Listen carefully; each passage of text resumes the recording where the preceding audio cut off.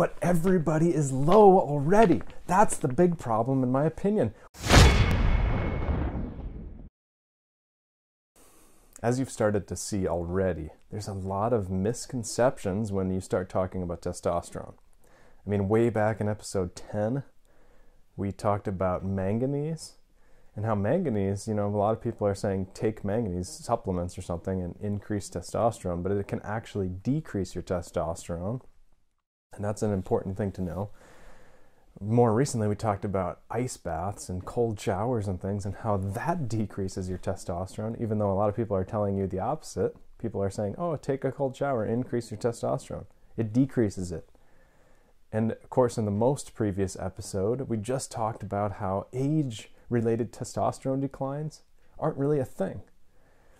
A lot of misconceptions. And so you have to be careful when you look into testosterone research and really look at the actual research and not just what people are saying. So the question is, what are the health problems from low testosterone? Are they, exaggerated? Are there people out there telling you there's 100 health problems and there's only one or there's none? I mean, what's the reality here? Well, there's definitely health problems with low testosterone. This paper we talked about last time from the Journal of PLOS One, 2014. It's called A Validated Age-Related Normative Model for Male Total Testosterone. Shows increasing variance but no decline after age 40 years. No decline. Remember this paper? No decline after 40 years.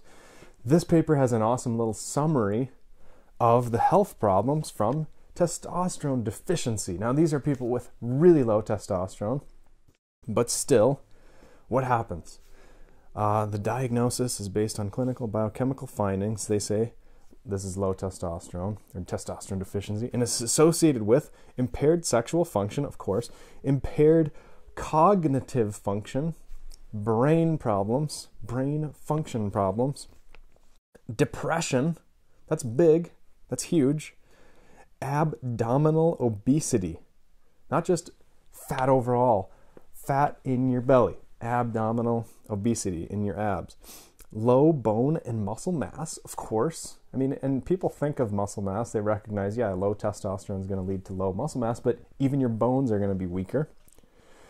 And diabetes. Low testosterone increases diabetes and pre-diabetic states that may lead to an increase in risk of cardiovascular disease.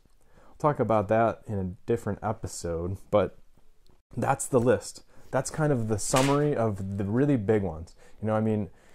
There's probably some obscure science on a lot of little health issues that may or may not be related to lower testosterone, but these are the big ones. Abdominal fat, depression, cognitive brain declines. It's that simple. We really don't need to, sit and go through all the details on that, because I think if you've got that list, you recognize already, yeah, we don't want low testosterone. We don't want chronically low testosterone. And we have a problem in our culture. Yeah, our total testosterone doesn't really decline after age 40 like everybody says, but everybody is low already. That's the big problem, in my opinion. We're all too low. The range is between 200 and 900 nanograms per deciliter. That's such a ridiculous range. That's like saying go jog, either a block or 10 miles. That's the optimal amount you should jog. It's like, yeah, 1 block, that's hardly anything. 10 miles, yeah, that's pretty extreme if you're not trained. That's such a huge range, and it changes so much from day to day that we've got to talk about how to bring it up and keep it up. And in the next episode, we'll talk about gut bacteria and how that can impact your testosterone. Little known fact. But really quick first, I want to show you this paper, 2017, just came out. It's in the Journal of the European Society for Endocrinology, hormones. Obviously a journal you want to sit down and read every day. It's called Individual Testosterone Decline and Future Mortality Risk in Men. Mortality. And that's one of the reasons I just want to bring this paper in, because Mortality, all-cause mortality is what they're looking at. We talked about this with saunas. That means dying from anything.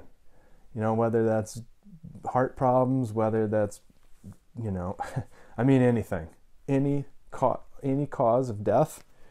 Here's what they found. Men with the most pronounced decline in total testosterone had higher all-cause mortality risk. These are studies with over 1,000 people here.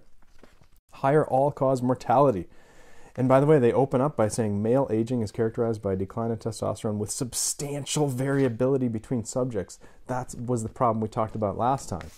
When you look into testosterone, it looks like aging causes a decline, but that's because some people in older age have crazy low levels.